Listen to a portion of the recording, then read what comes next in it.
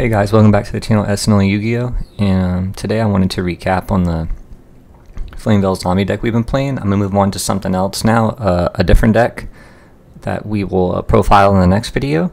But I will return to this. I'll return to all the decks that we do in this series of deck building and testing out and changing things.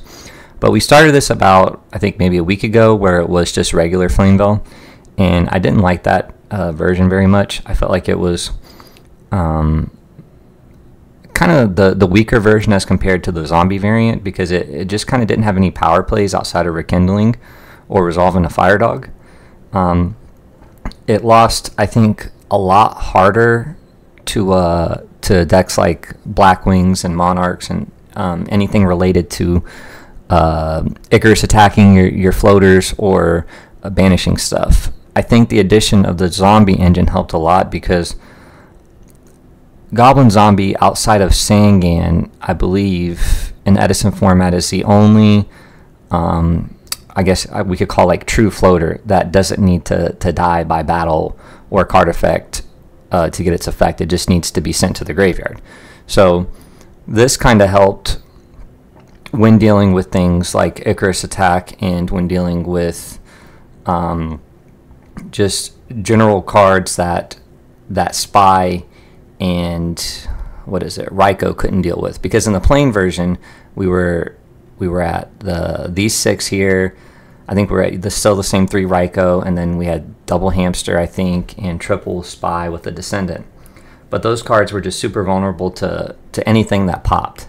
So having the zombie kind of guarantees, I mean, for the most part, unless this gets Nobleman or you flip up and attack into a D-Prison with it, you're going to get the effect off. So it just kind of has more power plays than just the original kind of regular Flamvell variant. I liked not really having to rely on rekindling as much to really make a push for game. This engine in itself kind of creates more than just, in Edison a lot of decks just have their normal summon, and outside of that can't really do much else.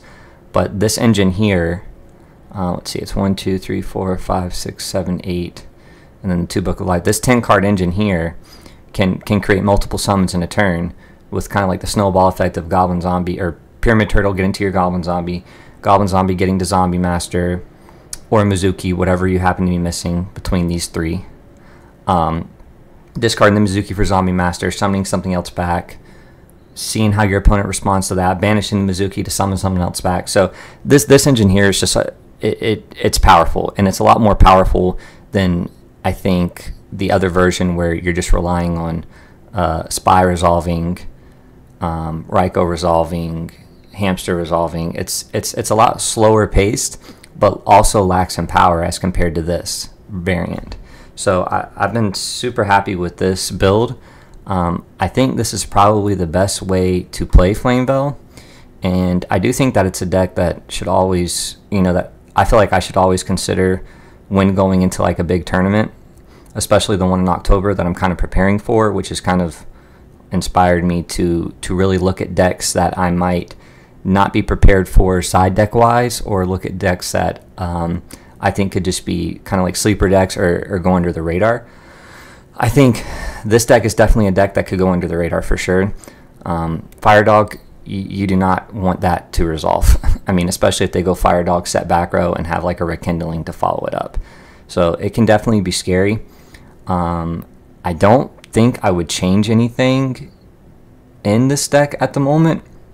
I think every card is important, actually. I know I'll always get kind of questions, whether it be in comments or people saying, oh, you really like Phoenix Chain a lot, or, I know it's not common, but I just don't want, this Caius can just blow this deck out. I mean, and Caius can blow a lot of decks out. If you don't have, if you're relying on your set Ryko to kind of get your plays going, or your set Goblin Zombie, or your set Pyramid Turtle, and it just gets Caius'd away, and you don't really have a follow-up play to get things going, you can just lose the game.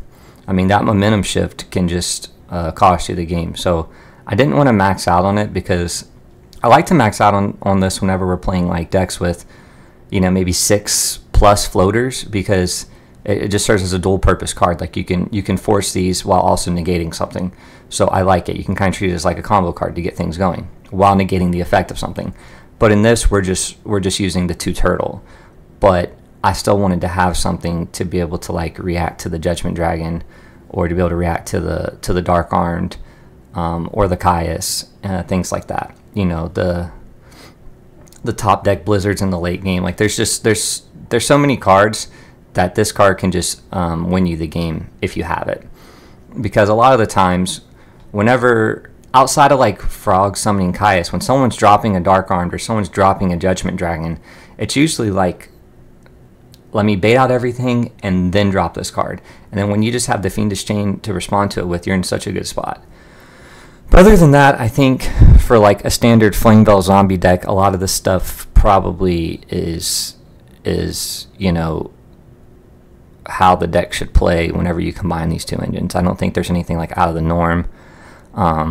Maybe some people play 1 Book of Life, but I think 2 is important. We're playing a good enough amount of zombies to where we can justify this. And then also the triple Raikou just makes, you know, cards like Rekindling and Book of Life even better. The charge is to get to the Raikou. I think it's very important to max out on Raikou in this deck for sure. Obviously, Brain Control, we play tuners, and it's not a lot of traps, but I wanted to have something for the slower hands to kind of be able to grind us out there.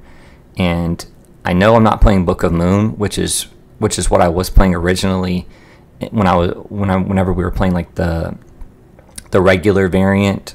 I would say maybe the more common variant of Flamvell. But I felt like in this version, like Fire Dog's not searchable. There's no way you can search it. And Book of Moon in this deck is kind of, I feel like it's not really awkward. Like I didn't want to play Book of Moon and Fiendish Chain in this deck because I felt like there were better cards to play that were just in terms of like spot removal. And I didn't want to play multiple cards in this deck that didn't get rid of a monster. Like Fiendish Chain, that's the one thing about Fiendish Chain is it does not get rid of the monster. The body is still there.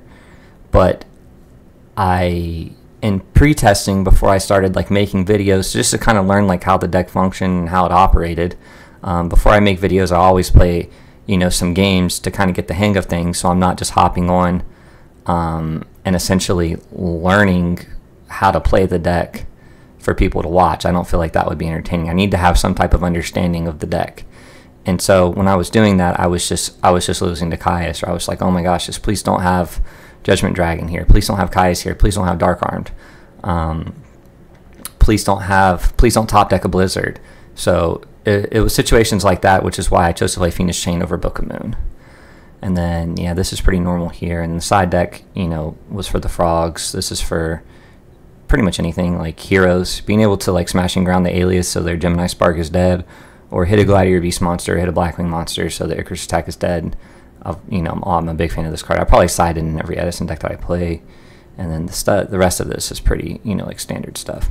But yeah, to kind of recap on this deck, that I do plan on revisiting this deck and all the decks that we play as we continue the series, but I do think this is the best variant of this deck. Some version of Flamvell Zombies, you know, the trap lineup is probably debatable. The spell lineup is also probably debatable, but I think the monster lineup, I think you pretty much have to play this. You know, you can maybe go to one turtle, but it's just a good starter. I mean, I don't see why you would want to, but the rest of the stuff I feel like you have to play. The Card Trooper just makes these cards so much better, and it, you know, it floats into a card. So, yep, that'll be it for the Flamvell Zombie deck. I do plan on coming back to it. I do think this is like a really underrated deck. I think it can perform really well. I think Fire Dog being 19 just gets over a lot of stuff, and yeah, I do think that this deck has potential to beat a lot of the better decks, and I'm glad that, you know, I took the time to learn it, because I do think it's definitely underrated. But all right, guys, see you in the next video. Thanks.